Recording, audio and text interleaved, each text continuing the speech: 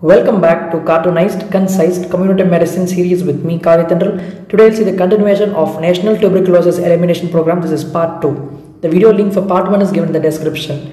Do check it out. If you have not subscribed to our channel, do subscribe for more interesting videos like this, and as well press the bell icon so that you will receive a daily video notification.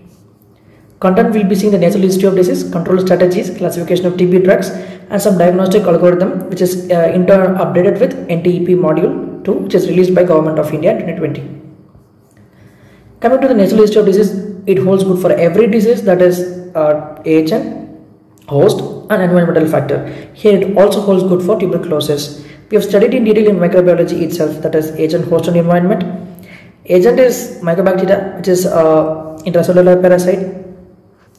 Coming to the bovine and human agents, bovine, that is going to excrete the bacilli in the milk, so we can pasteurize the milk and get rid of it. Next is humans. One important thing is in human there are slow multipliers and fast multipliers. As we have seen the definition of the relapse, of which we have seen the true relapse. What is true relapse and why is true relapse? There are some bacteria that is acting as dormant bacilli. At later stage it can initiate infection, so that causes true relapse. And then one person can infect 10 to 15% per year, that is the annual infection rate. Incubation period varies from weeks to years because there is dormant and fast multiplying bacilli, and therefore because of that, host, everyone can get this tuberculosis. Especially BCG vaccine is given in order to prevent the severest form of tuberculosis like malaria tuberculosis and so on in the early ages. Mostly these tuberculosis are attacking the elders, especially men who are more exposed, malnutritious people, non-irritable only, but in twin studies they say there are twins susceptible to tuberculosis by inheritance. Only there is acquired immunity by BCG vaccination and natural infection by atypical mycobacteria. Environment says that there is poor quality of life because of overcrowding, being this is a airborne infection. So overcrowding being an important risk factor. Smoking, alcohol again targets lung, so it's also one of the important environmental social risk factor. Droplet infection is more common, that is the route of infection, transmission of infection, not the fomites. Exaplasmic tuberculosis has a low risk when compared to the pulmonary tuberculosis. Coming to the control of tuberculosis, for us to control we should be knowing what is the case. So a case, TB case is the first step in tuberculosis control program is early detection of sputum positive finding, so that we can prevent or control the disease in the community. Next is the target group. Who is the target group? The person who has one or more symptoms referable to chest, because tuberculosis is present earlier stage with chest symptoms like persistent cough and fever. So the person who is presenting with these symptoms are target group. So let us have to screen and check for is positive for TB or not.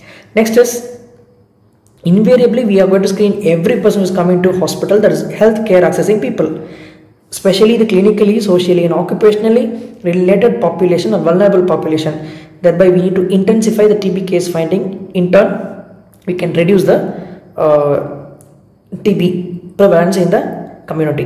Thereby the screening is very dynamic. We are going to see the strategies of screening. Very simple. How we are going to screen the community? One, directly go to the community, that is door-to-door screening. Next is institution, because many people are not living together like in community per se, because some are in the old age home, some are in refuge camp, some are in workplace and so on. So thereby there is a institutional screening strategy and community screening strategy. In community we have seen door to door. In institutional, who is coming to hospital, vulnerable population, that is like close contact and so on, they are screened. And in institutional it is whoever is present there, we go then screened. Now coming to diagnostic tool, we have studied the microbiology. Any specimen it comes, first is smear, next is culture and next is identification. Likewise the same here also, TB patient is coming, so first is smear, of which AFB is very commonly we do, Zillinius staining, fluorescent microscopy, LED fluorescent microscopy. Sputum culture, very commonly we know that LG medium is the gold standard, but still it has a longer period of mean incubation period to identify the organism. Thereby we go for other methods of culture, that is microcolony detection by Middlebrook media, radiometric backtech, MG8960 and MB-BSEG system can also be used for a faster detection. Middlebrook is an agar, and Krishna broth or Middlebrook broth or liquid medium can be used. If you want to directly detect the bacteria from the clinical sample, there are options: genomic and genotypic and phenotypic. In genotypic, very commonly we use PCR, CBNAT, gene export, NTME and NA are being used. Phenotypic, it is FAST, block TB, which is basically a very fast technique by using mycobacteriophages. For people living with HIV, they can be doing a serological test, that is lateral flow, and CTB. CTB is basically a novel specific skin test based on ESAT6 antigen and CFP10 antigen. At last is the skin test, which is most common, tuberculin test. This picture is put up to just remember the medium for tuberculosis, culture medium. We are more familiar with the Brook-Bond 3 roses advertisement. So having this in mind, let us see here. This Brook-Bond 3 roses is in the middle of two people, and they are going to prepare it from the kitchen. So having this in mind, let us see. One is middle brook. So one medium is middle brook. This Brook-Bond is between two people. Broth and medium, and then Kirchner, they are preparing from the kitchen. So it is Kirchner broth. And we know that LG medium is the gold standard. These are all the medium for tuberculosis bacilli culture.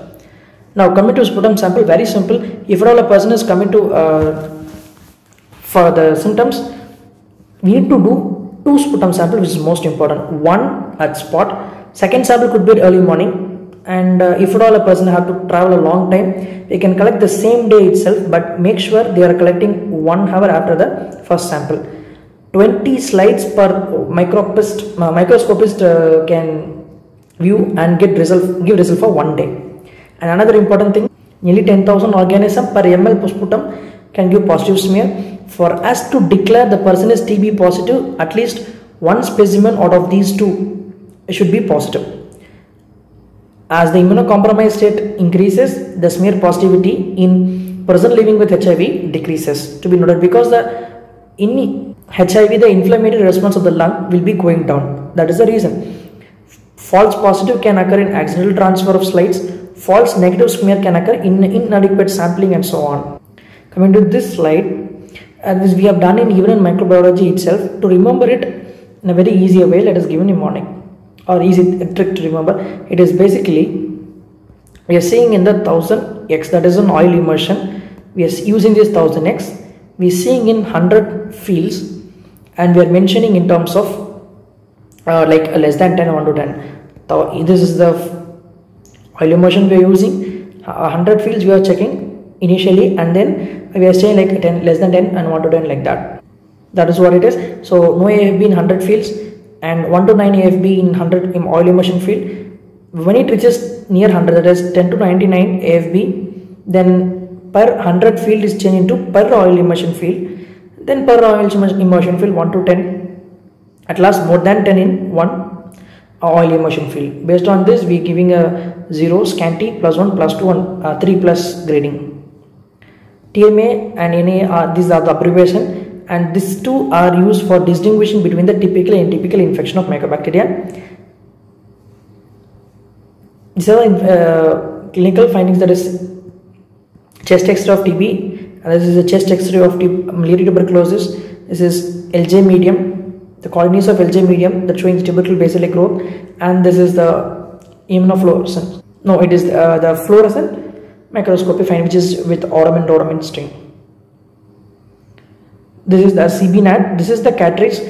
We are going to keep the sample inside the cartridge and process it, and at last it is going to find the TB bacilli genotype. Also, CBNAT detects the resistance to rifampin. Coming to the tuberculin test, WHO has given the PPD S type and RT23 accepted as standard tuberculin. In India, we've been using PPDE RT23 with twin 80 at a standard strength of 1 TU. Coming to the result of tuberculin test, we see the transverse diameter of the induration. That was specially for immunocompromised and HIV individual. It is somewhere very low because their immunity is very low. Thereby the reaction is very low, somewhere around 5 millimeters. And for child less than 4 years, it is of 10 or more than 10. For no risk people it can be of more than 15 millimeters. Now coming to a story like a person is diagnosed with TB and treated very long ago, Mr. XYZ, and after some years is again giving tuberculin test, but his test is negative. A second tuberculin test he is getting, but he is tested positive. But the report, when we see if they give us new TB case, then it is wrong. What is actually happening is, from being positive to testing negative, tuberculin test negative, the immunity for TB has actually decreased. And again, when he is tested with given a second time tuberculin test, the tuberculin test actually boosted a new reaction for the old infection. We know that first and second dose of second TU is given after 3 weeks of interval. So by that 3 weeks, tuberculin test boosted a new reaction for old infection. Thereby, the report is not new TB case, rather it is a previous infection. Now this is the basic classification of TB drugs. Let me say the easy thing to remember. Second line, and first line is going, second line is like let me give, like fluoroquinolone, so LMF to remember, levofloxacin, moxifloxacin and gatifloxacin. Injectable is like SCAM, S for streptomycin, CM for capreomycin, amikacin and kanamycin. Some important things about the drugs is rifampicin, R for R gives red color urine, and IEF, like IEF is like influenza like illness, it also causes hepatonephrotoxicity. Isoniazid, it is low cost but a very most important and powerful drug, and it causes peripheral neuropathy, which we all know. For that, to combat it, 10 to 20 milligrams of pyridoxine is given. Next, streptomycin, no action on dormant bacilli and it causes ototoxicity. Pyrizinamide, it has a bacterial sterilizing effect that increases for rifampicin or rifampin drug. It concentrates in CSF very nicely, so it is used for tuberculosis meningitis. One important adverse effect is hyperuricemia presenting with gouty arthritis. Ethambutol, E for E, that is retrobulbar neuritis, is the adverse effect, and it is a bacteriostatic drug, one of the bacteriostatic drug in first line. Thiazidazone is again a bacteriostatic drug in the second line. One thing to remember is it is contraindicated in HIV. To remember it, thiazidazone, THI we have. In HIV, T helper cell is going down, so thio, T, H is like 0. So it should not be given in HIV patient. It causes severe rash, inflammation. Next, at last, after eating biryani, like we eat bida. So at the last line of drug, we have the bedaquiline. To remember, bedaquiline and delamidin. Bedaquiline is actually targeting the mycobacterial ATP synthase, contraindicated in pregnancy and arrhythmia. Eligible people is whoever is giving resistance to MDR, XDR TB, mixed pattern of resistance, who is getting treatment failure with MDR TB plus fluoroquinolone, second line injectable drug resistance. Delamidin is given like 50 milligram for permanent MDR tuberculosis. Diagnostic algorithm for drug sensitive, very simple. The person is going to come present with clinically, so choose a chest X-ray and smear like a probability. If smear is positive, it is microbiologically confirmed. If smear is negative but X-ray is positive, go for CB0. Again detect the Mycobacterium tuberculosis. By CB0 it also detect the rifampicin resistance or not. If it is sensitive, again microbiologically confirmed. Resistant, check for the resistance. Intermediate means repeat CB0 on second sample. Even on second sample it is indeterminate, collect the fresh sample for liquid culture. If smear is negative and CT X-ray is also not showing any suggestive feature, it is of highly clinical suspicion, so go for CB0 again and check for alternate diagnosis for extrapulmonary tuberculosis and send to the specialist. At last, for pediatric tuberculosis, who the patient is going to present with, parent is going to say that Papa is having fever and coughing for really more than equal to 2 weeks, and there is no weight gain in past 3 months, and as well a weight loss of nearly 5% in past 3 months, and there is also a history of contact. These are all the presumptive pediatric tuberculosis case. So what we do, just simply take a chest X-ray, and from the chest X-ray, if it is highly suggestive, just the shadows are showing or it is normal, Do normal case with skin test being positive negative, one is highly suggestive, go for CBNAT and confirm the test and it is clinically diagnosed. In case of there is no specific CBCD finding but skin test is positive, give antibiotic and again check for CBNAT. If it is getting positive or negative, then confirm it to be clinical or microbiologically confirmed. If at all X-ray is normal, skin test is positive, refer it for any extrapulmonary tuberculosis. X-ray is normal, skin test is negative, look for alternate cause. So pulmonary tuberculosis for a pediatric case, first chest X-ray, next skin test. Based on that, we will be seeing microbiologically or clinically diagnosed TB. Thank you so much for your patient listening. Hope this video helped you something.